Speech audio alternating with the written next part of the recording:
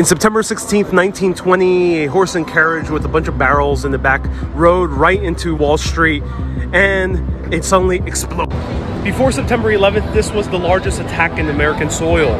More than 38 people died, 400 people were injured, and also left scars right in front of the Federal Hall and also right here at the Morgan Building.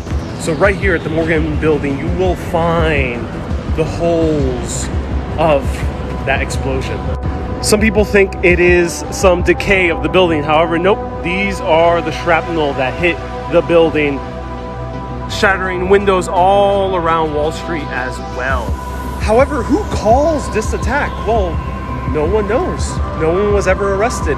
The investigation extended all the way to Russia, but no one was ever caught. There's one theory, though, that it was Italian anarchists. Sounds like history is repeating itself. Well, who knows?